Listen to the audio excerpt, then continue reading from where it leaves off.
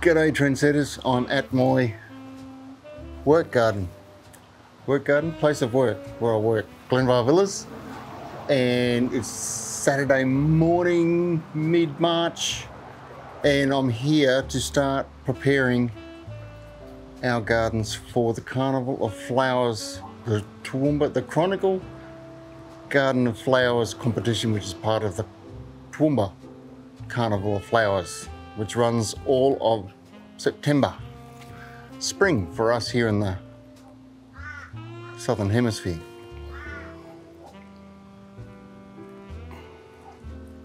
So, the story so far is I've worked here for about 8 years and we've entered the carnival, I think 6 of those years.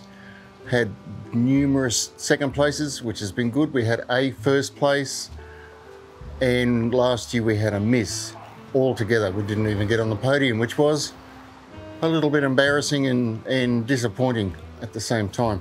So this year I've decided to go all all out as possible, which isn't like we don't have a huge budget, so everything will be done by seeds. I'll go through those in a minute. Soil preparation is basically just adding horse manure. Fertilizer will be using rooster booster, which is just a pelletized composted chicken manure. And sure, I think that's about it.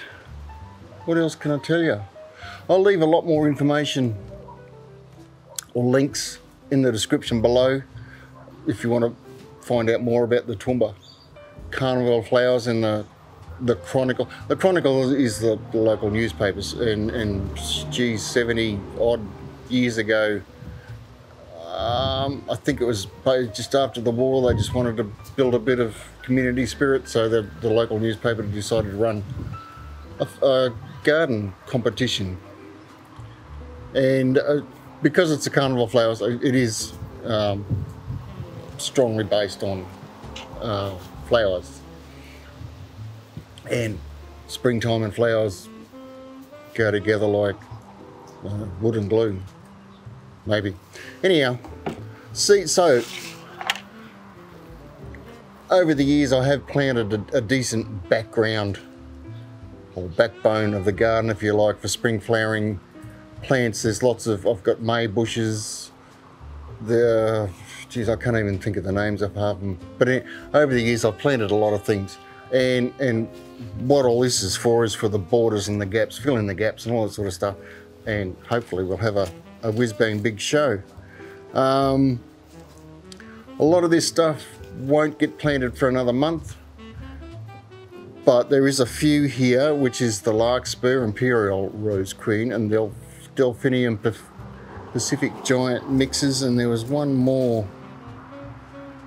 cornflower. No, it can wait. So mainly those two. I'll have to do those today because they'll take, they need a bit more time than the rest.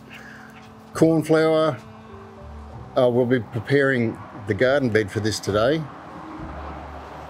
There's a patch, I'll show you, of spider lilies, which aren't all that attractive. I mean, it's a nice enough plant, but it's not all that attractive. I'll be digging them up this morning, adding the cow manure, and starting to prepare that garden bed for the cornflower dwarf polka dot mix. Sounds like fun. I actually thought I'd bought some pink paper daisies, but I can't have done. I've got to do another order yet for cinerarias. There's I think it's the climbing fig, which is these guys. They have cinerarias, so I might see if they've got some paper daisies as well, put them in. So obviously this is a little bit different than the normal veggie gardener stuff I do, but I thought because I was putting in the effort this year to try and get a really good show, maybe I just document it week by week what I do during my normal week time. Then I'll come out on the weekend and we'll just go through what I've done and whatever I do. So yeah, this is the climbing fig, and these are Bellis English daisy mix. I'll be preparing that bed as well this morning. but again, they won't get planted till the middle of April. Sweet alyssum, yeah, how can you have a garden, a spring garden, without sweet alyssum? They a great little border plant, fill in little gaps and stuff like that. Petunia, majestic snowball. This will be for our front entrance. So I've got these pink ranunculus by seed. Too damn expensive to grow from corms. They're only 50 cents each or something. I've got 150 seeds here, so hopefully I get a good strike rate out of those. So the pink will be the background plant, and the white snowball will be a border edging plant for our main entrance gardens. Through here, there's I've got a whole row of iceberg roses. So the white petunia will pick up the white of the iceberg rose, and then the pink of the ranunculus should just lift the whole thing. Make quite a nice show. And this is a bonus poppy seeds. I have to find out more about those. I don't know what I'm doing with them yet, but that's it. So I will go down now. The Bellis, the English daisy, that's the bed I'll do first. So we'll go down there, I'll show you. Basically it's just adding horse manure and digging it in and waiting, because if I plant in another 4 weeks, then it's still another 6 weeks before I actually plant. So that gives me a good 10 weeks to prepare the soil and get it ready to planting. I'm hoping that's enough, more than enough time. But anyhow, I almost forgot to mention sweet peas. I planted these last week and they're already started to come up. St. Paddy's Day was yesterday, which is when you normally plant your seeds, but I planted mine a week early. And they will go on the trellis. It's behind me here, and they should make a nice show. I've already added the horse manure and the rooster booster to that. Turn it over a couple of times. I'll leave it sit for another week or two and turn it again, and that's it. I won't do any more, and then we'll plant sweet peas into that. Right. Okay, so this is the bed where the English daisies will go. I'm planting English daisies in here mainly because the English daisy doesn't mind a little bit of shade. I've got this big tree behind me here. It also it's not that fussy on soil conditions. So as long as I get some horse manure in here, a bit of fertilizer, get the soil prepared and fluffed up a little bit, should be right. We've got, like I said, I was saying before, I've already got the backbone of the garden in. I've got these geraniums, which have got this lovely pink flower, gorgeous. And they look a bit ratty now, but we've just been through a really hot, dry spell here. Once I get the horse manure in and a bit of water, they'll come away. I've got this salvia at the back here. If I prune it shortly, then it should flower for me for spring. A few little petunias and a few odds and ends. So basically that's time for me now to grab my shovel and wheelbarrow, start shoveling horse manure. So just a FYI on the horse manure, at the moment I'm quite fortunate enough to have one of the residents' friends bring me a half a dozen bags of stable horse manure about once a week. The only problem with that is it's quite hot and quite fresh, and I can't really throw that straight on the gardens in there because it attracts a lot of flies, and it's also a bit on the nose. So I'm also secondly fortunate enough to have this empty paddock next to where I work, and I can just empty the bags out here, let it dry out a bit, let it air out before I bung it in the barrow and take it back inside. So it's just about a week sitting on the ground, more than enough.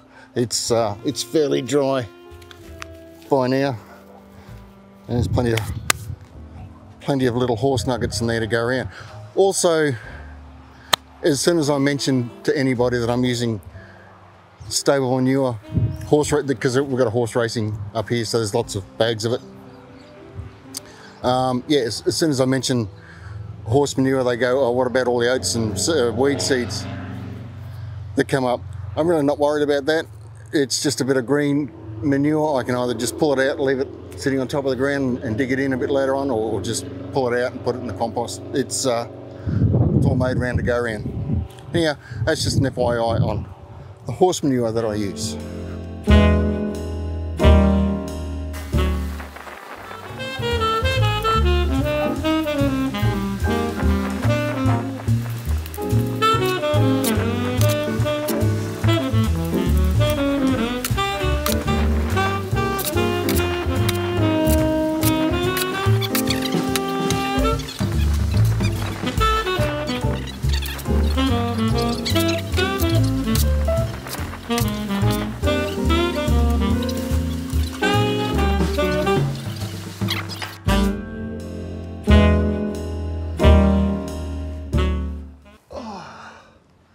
Okay, I think that's enough of that silliness. I'm absolutely sweating up a storm here, but I have got this bed dug over. I think it's going to take a few more times yet. Probably another dose of manure. It's a fairly depleted soil, especially with this tree here. It sucks the absolute living daylights out of the soil, so it's going to take a bit more work.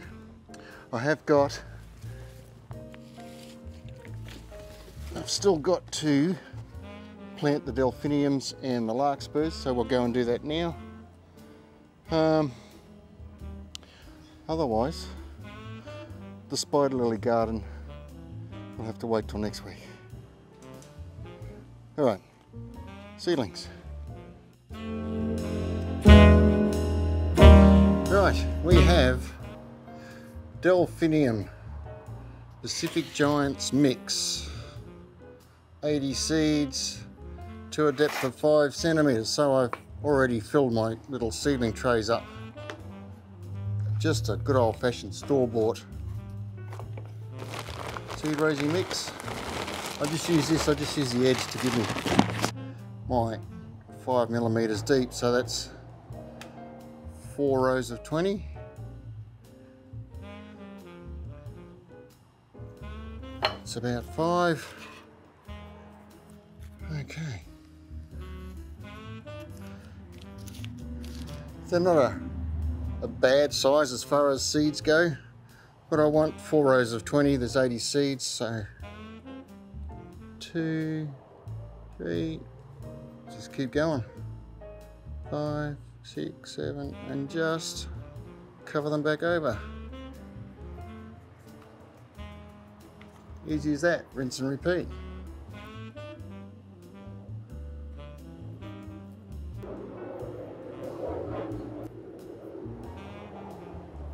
Ta-da! Oh, I will have to label them. And then I'll take them down and I'll show you the greenhouse. The Larkspur Imperial Rose Queen. Ah, so to a depth of 3 millimeters, not quite as much as the other ones. Hardy annual, 20 centimeters wide, 120 centimeters tall. Part of full sun, that's good to know. Moist, well-drained soil. Good luck with that. Maturity 140 days. I actually planted larkspur last year and then none came up, so I hope I have better luck this year. The delphiniums and these larkspur, there's a garden here that's in between 2 blocks, 2 unit blocks, and we used to have these big, what do they call them? Big flame trees, or bottle trees, some people call them. And we cut them down, but underneath these trees, it was mass planted with agapanthus. And since the trees are gone, the agapanthus has flowered quite well. So I want these, because of the blue and the pink and the blue of the agapanthus, and the tallness of these to really just fill out any gaps that I've got in that garden where all the agapanthus are. I've also got some white daisy cuttings at home that I'll have to pot up this weekend, but I want to bring them in and put them in that garden as well. So it'll be hopefully it'll be quite a show. We'll see. I've got a lot of work to do, that's for sure.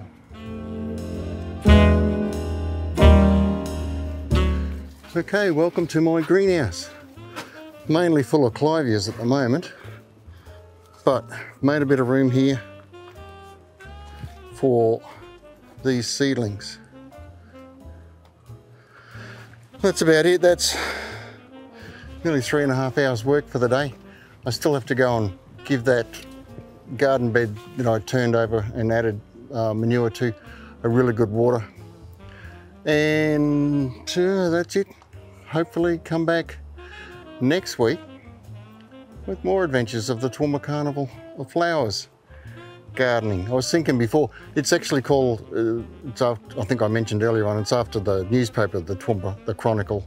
Was called the Toowoomba Chronicle, but I think it's just the Chronicle now. So I'm thinking this can be the Chronicles of the Chronicles Garden of Flowers. But it's a competition.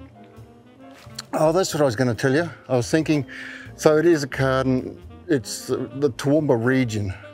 So there's a city garden area, then there's the country garden areas. There's a grand champion in the city and there's a grand champion in the country.